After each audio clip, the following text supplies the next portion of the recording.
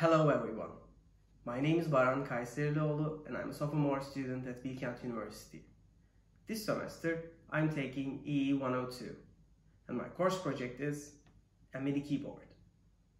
Let's have a closer look to the components of my circuit. So this is my Midi keyboard. While building this Midi keyboard, I used limit switches, styrofoam and chopsticks. A limit switch is an electromechanical device operated by a physical force applied to it by an object.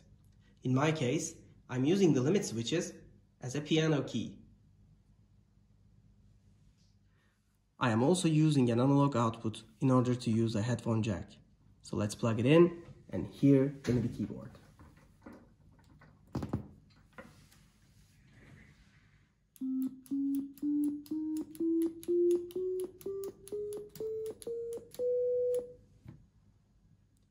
What we have listened was the fourth octave, but I have never used this key.